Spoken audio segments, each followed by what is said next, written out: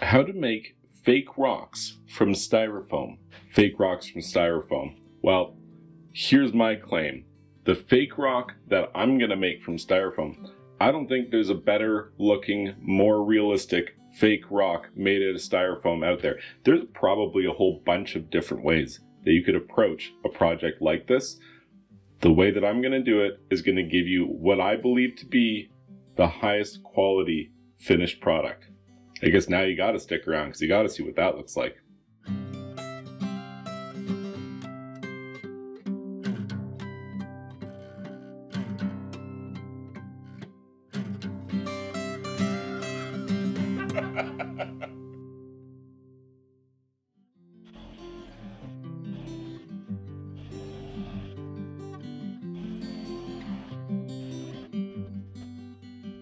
Let's get started. And we're done.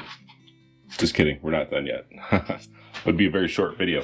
So what I have here is a giant hunk of styrofoam. Maybe you have something different. Maybe you have sheets of styrofoam. That's pretty common. Especially because if you had to buy something like this, it would be pretty expensive. But styrofoam is hard to get rid of, typically speaking, and you pay a lot to dispose of it. So a lot of times you can find styrofoam that's left over. Let's say there was a large construction project. There might be some styrofoam that was used. A half a sheet of this super thick styrofoam to them is totally useless. It's garbage. It's in the way. They got to pay to get rid of it.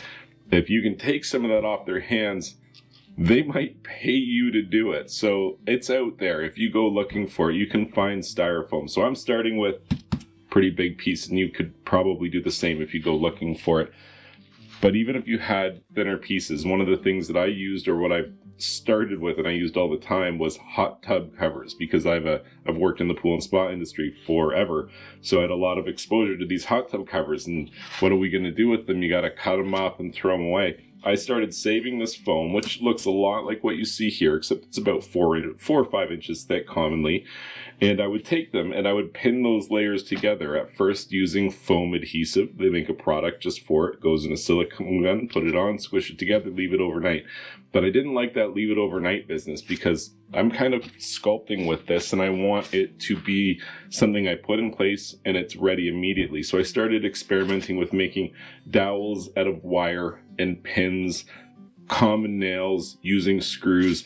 Things like this are all different ways that you can take, you know, just a sheet of thinner styrofoam and attach them all together to get you to where I'm starting here, which is a big old block of styrofoam. So it kind of looks like a rock already. I could just call it a day here, maybe put a paint job on it. I think I've seen people do that. They'll just take styrofoam. I've seen this technique used. They'll use primer from PVC solvent welding, like the stuff you'd take, or that you'd use to clean and prepare a PVC pipe to get ready to solvent weld it into a fitting. The primer of that contains MEK, methyl ethyl ketone, and it's terrible stuff. It's like you open a can of it and it's like, what? Smells awful, really bad for you. Definitely like burns skin and stuff like that. It's awful. And when you touch styrofoam with this stuff, it just, it's kind of magical looking, right? Like the styrofoam just disappears, and man, I don't know, I think maybe that's how you make napalm or something like that, like a melting styrofoam, but that's what it looks like. It's just the primer eats the styrofoam. So if you were to take this bottle of primer and this very caustic or awful chemical and just do one of these things, you're gonna get this really pockmarked surface effect, which essentially looks like some kind of rock. So I have seen that done. That's not what I'm going to be doing. I don't like how it looks. I think my rock is gonna look better. I don't like the idea of using that product in that way, because I think that melting styrofoam with chemicals on my workbench probably isn't the thing I want to be doing. I don't know, maybe it is, but I'm not going to do that. I'm going to do something better than that. So I have this big piece of foam. I'm going to make a large rock. As you can tell, it's probably, you probably figured that out by this point. And it's going to be heavy, right? It's not going to be like so lightweight that it's blowing over in a windstorm. but I'll definitely be able to, when I'm finished here, just grab this guy and pick it up and transport it out to the garden or wherever it is I want this thing to go. And it will be strong enough to sit on. I mean, I wouldn't want to, like, I could probably stand on it. In fact, I'm confident I could stand on it without breaking it. But I wouldn't want to be jumping up and down on it.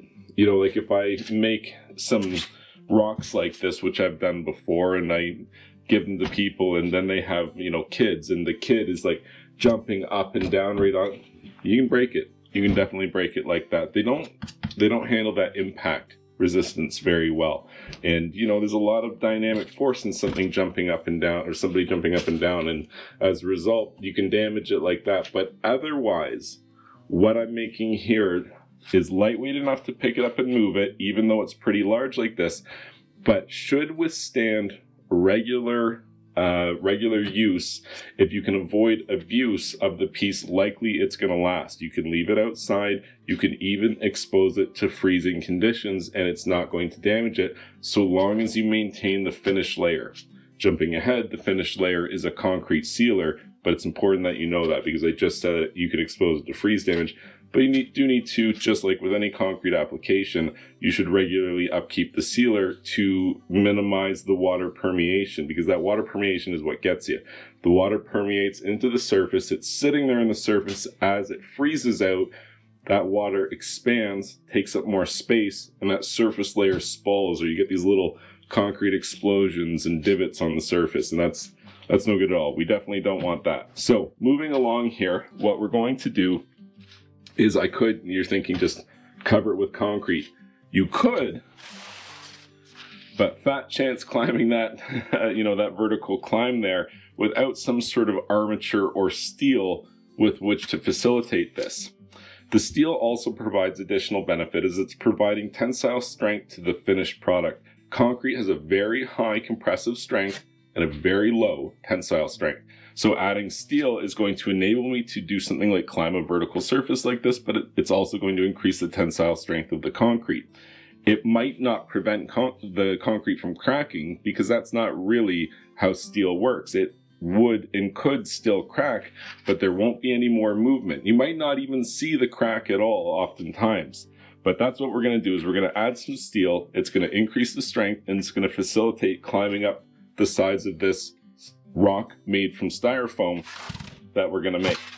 Now, before I jump in there, which I'm going to do in just one second, I want to say that working with some of these materials are dangerous, and you should definitely take caution.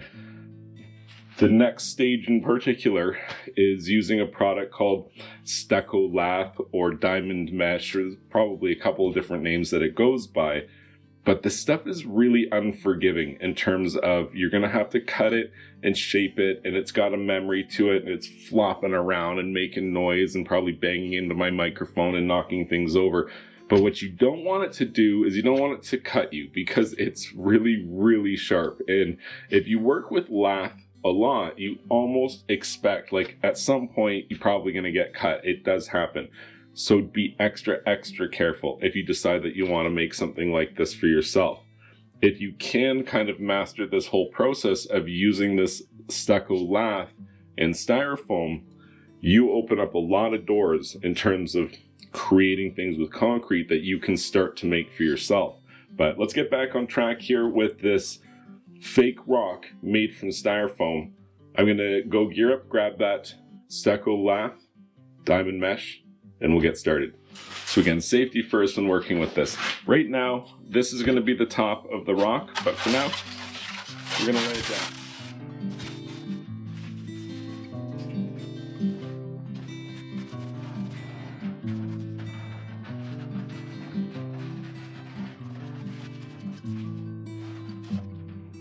Okay, two things. One, if it looks awkward, it's because I don't normally do this filming it in front of a camera. I would do it on a different workbench. I can have access on all sides, but this is where my filming studio is. So we're gonna roll with it. It might look a little awkward. Two, we're gonna take this lath and we're gonna wrap it entirely around this rock. But here's the important part. So you're looking at what will be the underside of this rock, this fake rock made from foam.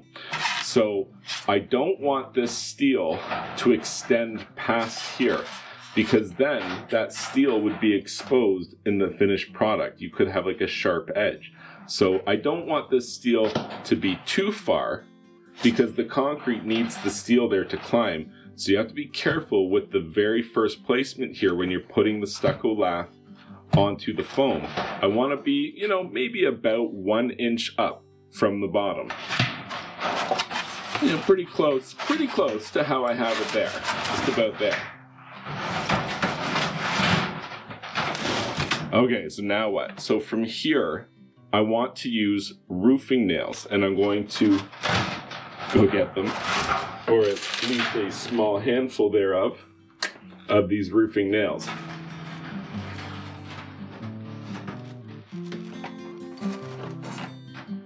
That's it. Like, I mean, you need more than one, but you get the idea. So, at first here, I'm not going to use too many, because as I rotate this piece and I add more and more, this stuff's all going to move around, and even if I add a whole bunch right now, they're all going to become loose during that process. You can't just press them back into the same hole, because now it's a little bit loosey-goosey. You would have to take it out and move it over to an adjacent hole and push it in to get the same purchase that I get from the original press of the roofing nail into the foam. The amount of purchase that you get will depend on the density of the styrofoam that you're working with. I mean, styrofoam comes in all kinds of different densities. This one is pretty much perfect, I can tell from working with it, but sometimes it could be so hard you can barely even press the nail into it. That's a little bit too hard for me. That's kind of hard work, but that's better than when it's so soft you could just press the roofing nail right in, or you could even press a 4-inch common nail all the way in and it just falls right out because it's such a low density foam. So you're looking for something in that mid-range. I wish I could give you more information on how many pounds density that is. I don't know, because this is all, you know, used or scavenged or recycled styrofoam, as I mentioned earlier. So I don't get the benefit of knowing that. I could only make an estimation for you, which is to say, like, a couple of pounds. Hey, maybe somebody who knows something about measuring density of foam could comment. That'd be great. I'd be very lucky if somebody could comment on that, and we can all learn a little bit more. I shouldn't talk while I'm moving this, because it sounds like it's going to make a lot of noise. Anyway, let's keep moving here.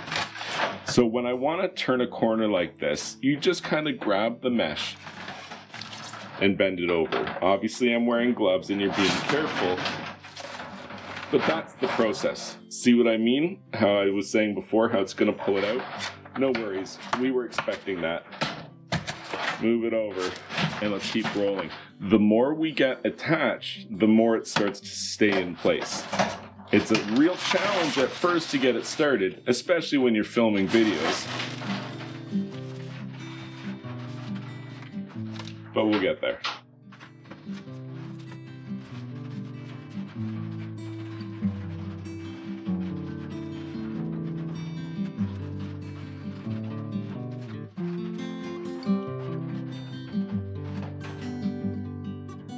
See right here, this is what I was talking about.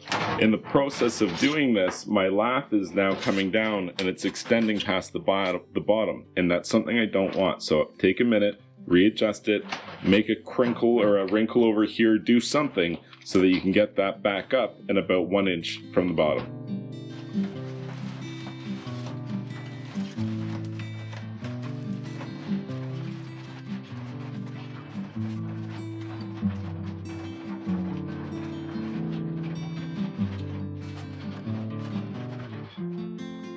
We've reached the end. We need to make a cut. I mean, I could keep overlapping, but money doesn't grow on trees, so I'm going to trim it up here. Cutting this is when you would normally get cut, or very often that's when you can get cut. So you have to be careful when you're cutting lath, and the right tool for the job helps a lot. Straight cut tin snips, the yellow ones. That's the ones you're going for. We'll go ahead and get started here. So I started at the bottom. Basically, I only have to reach just to the bottom here but I want at least, what, 6 inches of overlap, something like that. So I'm gonna go ahead and cut it 6 inches longer.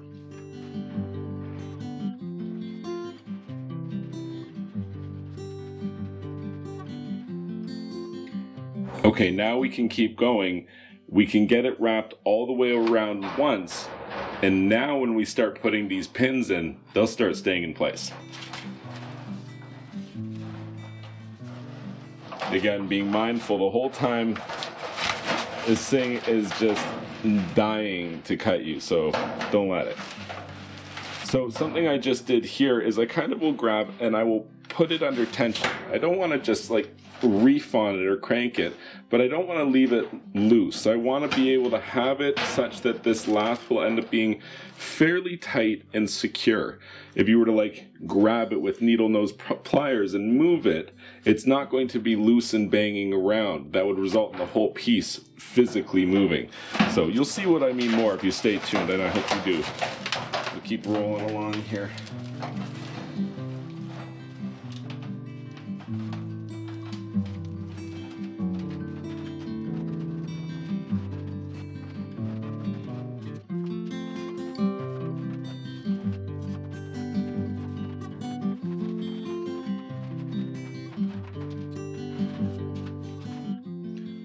I wanted it to fit tighter here, so instead of cutting it, which is annoying, I just made a fold in the lath and then continued up. No problem at all. You can do that, in fact, a whole bunch. You wouldn't want it to be too thick, so you wouldn't want to have like 3, 4, 5 layers folded, but one fold, no problem at all.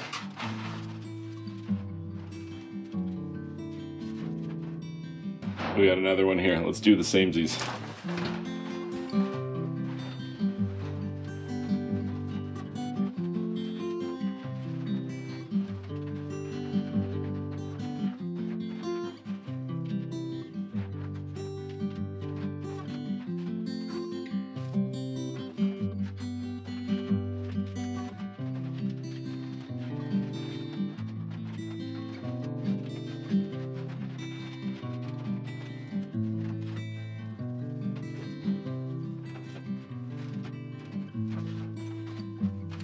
Now we're ready for the top.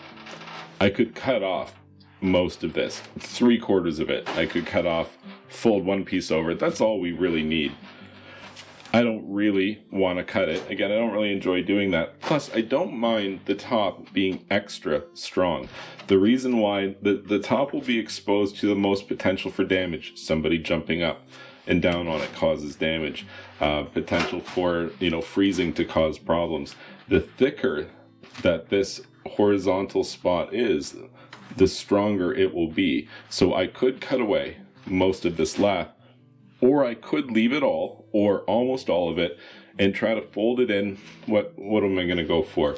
An inch, 1.25 inches, no more than 1.5 inches. That's getting pretty thick, pretty extra strong for no reason. And I don't want to add a ton of weight at the top, because then I'm going to make it top heavy. I don't have a ton of concrete at the bottom, because this is going to be a relatively thin skin of concrete all around. We're probably going to have a 1/2 inch everywhere, probably going to have 1 inch or more in some places, but we're going for less because this is already really strong. Like if I were to just bend this all over and then sit on it, it's going to work. It's not going to break. It's not going to fall over. It's pretty stable before we even add concrete onto it. So as you can imagine, any thickness of concrete that we add to the whole thing at this point, this thing is pretty darn strong. Anyway, let's keep going here. We're going to try to fold in the top layers, and then we can get started talking about concrete.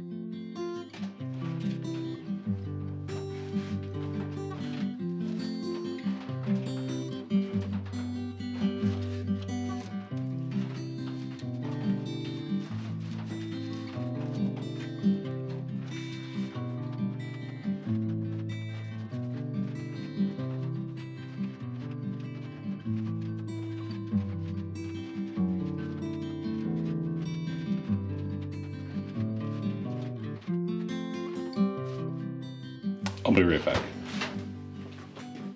I'm back, and I brought with me some 4-inch long nails because those short roofing nails aren't going to cut it.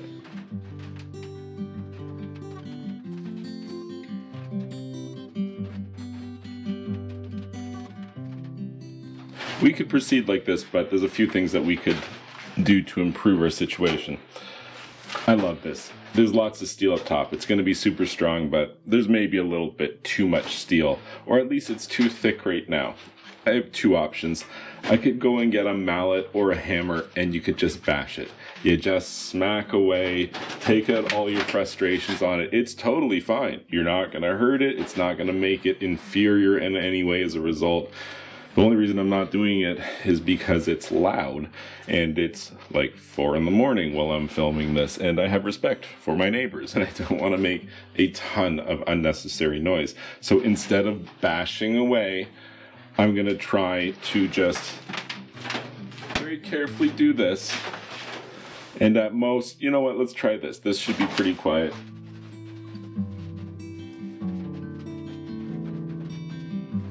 It's working.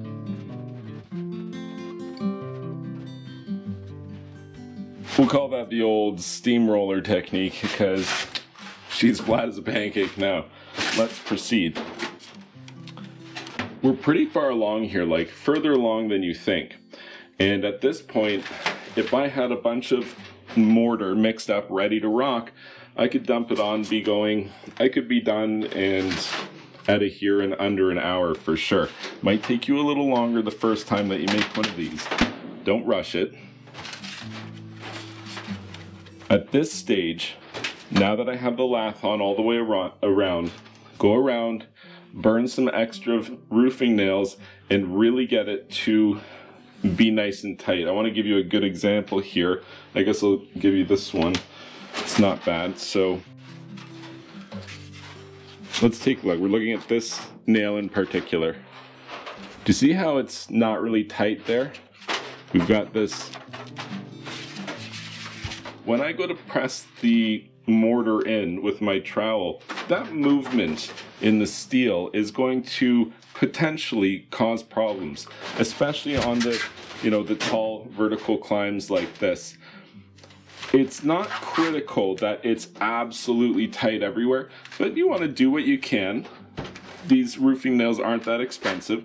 Just use them, a bunch extra, and try to get this lath nice and tight all the way around before we start the concrete stage.